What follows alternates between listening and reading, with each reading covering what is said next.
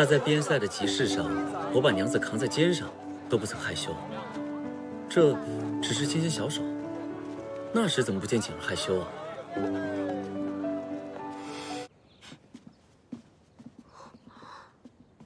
见过大姐，请妹妹客气了。见过大姐。姐姐，这御赐的布料大家都选好了吧？你姐夫已经替我挑选好了，我们还有些事情，所以就先走了。晚些时候再和妹妹细聊。姐姐慢走。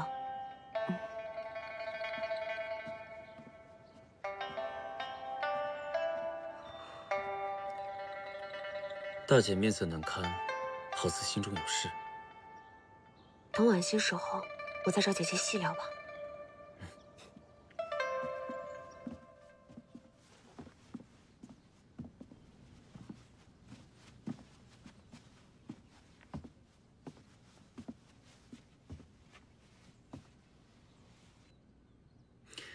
景儿去年入春置办了套月牙白的春服，这块水蓝色的料子可以做一件小衫，与你那春服相配。景儿可有此意？楚将军见谅啊，这块布料呢已经被我看中了，二位还是另外做选择吧。无妨，我家娘子肌肤若雪，这块水红色的料子也很衬我家娘子。正所谓人面桃花相映红。没想到将军姐夫竟如此体贴，如此懂得女儿的心。妹妹在这府中年岁最小，不知道姐姐姐夫可否将这块布料让与妹妹？凭什么呀？景儿姐姐若是不乐意，妹妹也不敢多言，姐姐拿去便是。妹妹多想了，妹妹喜欢，尽管拿去。你景儿姐姐哪是如此小气之人？况且，这御赐的布匹本就是为府中各位小姐所备，谁拿走都一样，大家喜欢就好。那妹妹就谢谢姐夫了。既然大家都心疼妹妹我，那妹妹也就不见外了。这些布匹，请按照我跟紫姐姐的尺寸多做几件。那妹妹就谢过姐夫啦。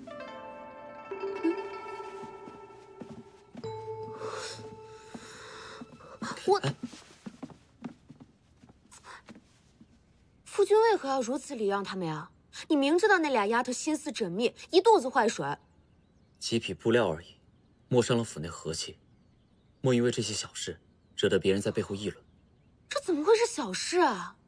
这御赐的布料都被他们挑完了，那我的新衣裳怎么办？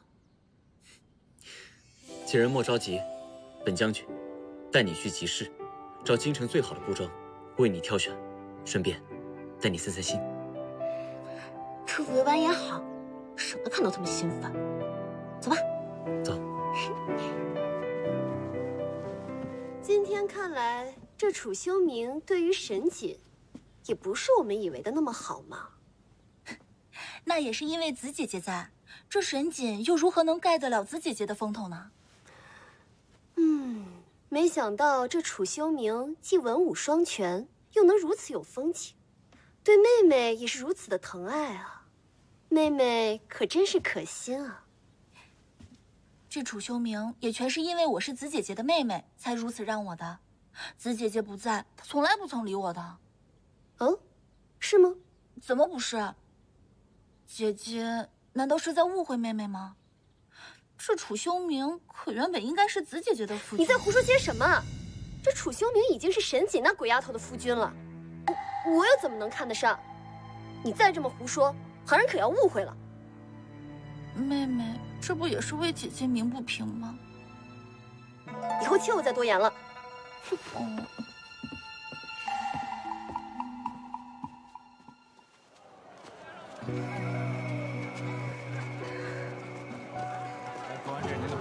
夫君，这要叫旁人看了不好。我牵我自家夫人的手，有什么不好？这可是在京城啊！若是遇到了朝中夫君的同僚，那岂不是叫人笑话的去？那在边塞的集市上，我把娘子扛在肩上，都不曾害羞。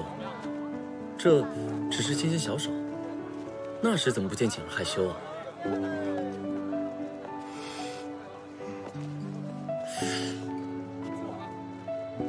静儿，不会是你小时候有什么小情郎，小秀相识的，怕被我撞到吧？行行行，我说不过你，你想怎么样就怎么样。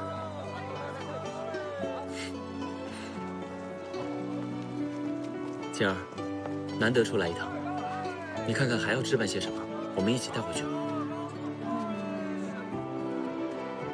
哎，不如我们给大姐买一些皮料吧，大姐啊一向都喜欢这些东西。今日选布料的时候啊，她又不是很高兴。好，那就听景儿的。景儿好像跟大姐更为亲近。是啊，虽然啊，我们都是父王的子女，但是因为我是庶女，所以这些宫中的赏赐啊、御赐啊，都跟我没什么关系。不过大姐每次都会分我一点。原来是这样。不过第二天可就要小心子姐姐了。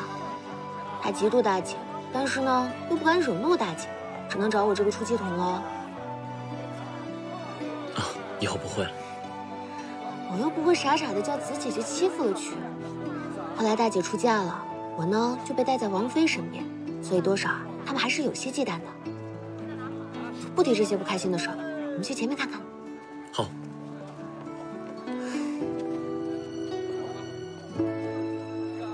哎呀，要看看吗？有白狐皮吗？您是给身边这个小娘子准备的是吧？您要几张？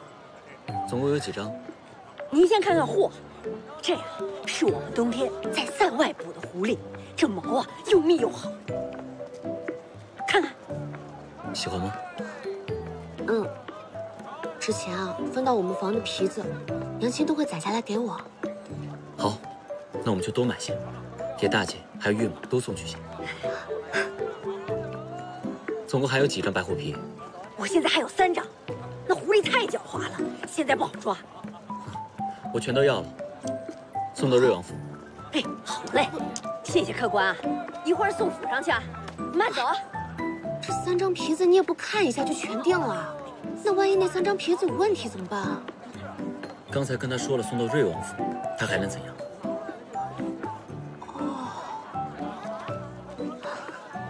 好。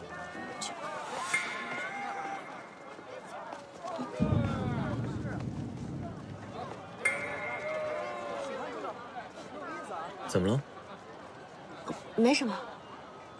哎，要不然我们去大吃一顿吧？好啊，我知道有一家饭馆，特别适合我们家小恶魔的口味。吃饭。走。夫人，这边集市好玩吗？好啊。